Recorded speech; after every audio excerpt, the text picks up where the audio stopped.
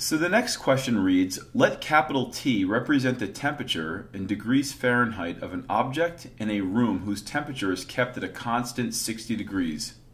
From Newton's law of cooling, we know that the rate of change in the temperature is proportional to the difference between T and 60. If the object cools from 100 to 90 degrees in 10 minutes, how much longer will it take for its temperature to decrease to 80 degrees? So in this problem, there's definitely a lot going on. But the first thing that I hone in on is the fact that in the middle of the question it says, we know that the rate of change in the temperature is proportional to the difference between T and 60.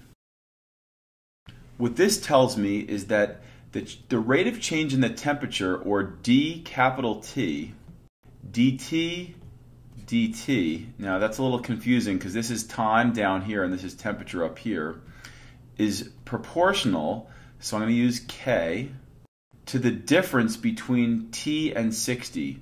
Now difference means subtraction, so I'm going to set it up like this.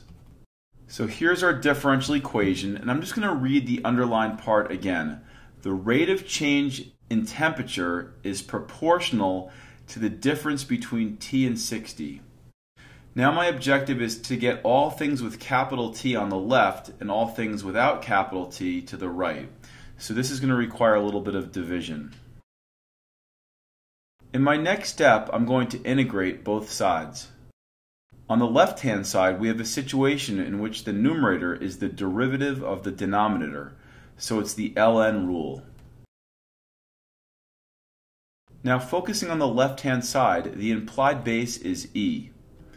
So at this time, I'm going to do a swing and say that e to the kt plus c is equal to t minus 60. Focusing it again on the left-hand side, I'm going to take this exponential expression and I'm going to rewrite it as the product of two things with base e. Now we've seen this maneuver a number of times. I'm going to rewrite this constant, e to the c, as a more simplistic constant, merely c sub 2. Now I'm going to organize some of the data that's given to me in the latter portion of the question. So I'm going to set up a chart with lowercase t and capital T.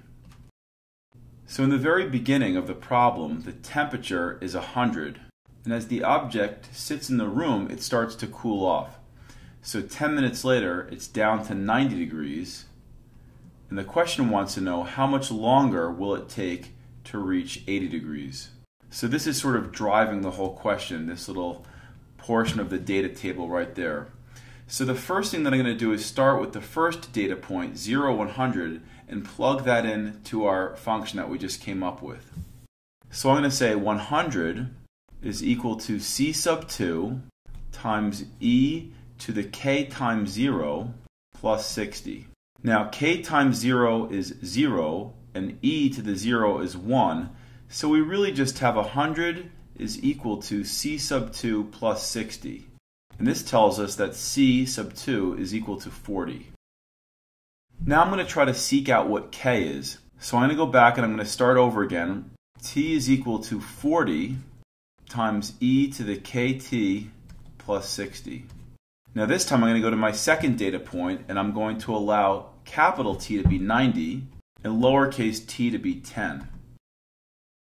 And this is going to enable me to solve for k.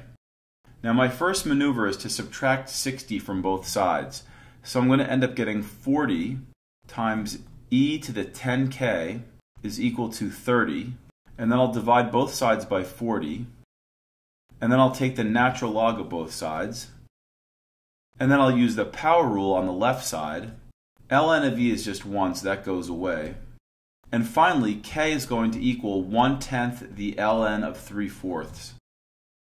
Now I'm running out of space, so I'm going to have to get rid of some of the things that I've already written. So I'm going to go over to the left and get rid of some of this stuff. I'm just giving you a little warning here. So now plugging in both c and k, we have t equals 40 times e to the kt, but k is really 1/10 ln 3/4 t plus 60. Now I want to plug in 80, for capital T and solve for lowercase t. My next step will be to subtract 60 from both sides. And my next step will be to divide both sides by 40. Now I'll take the natural log of both sides.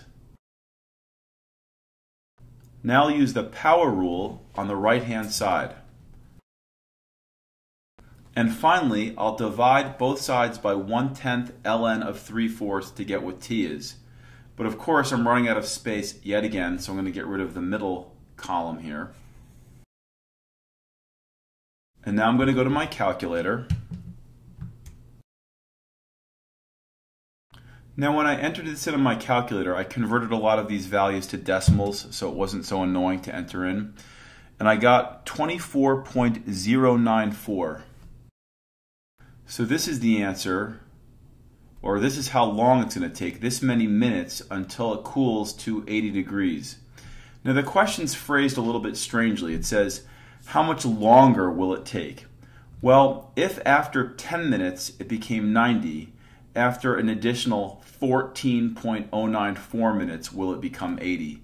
So the answer is actually an additional 14.094 minutes. And if you're thinking, wow, this is the problem that just never ended, you know, I kind of feel that way too. It's definitely a tough problem, and it's one that you really need to work through until you can own it and say, yeah, I know how to do every step along the way. Slide.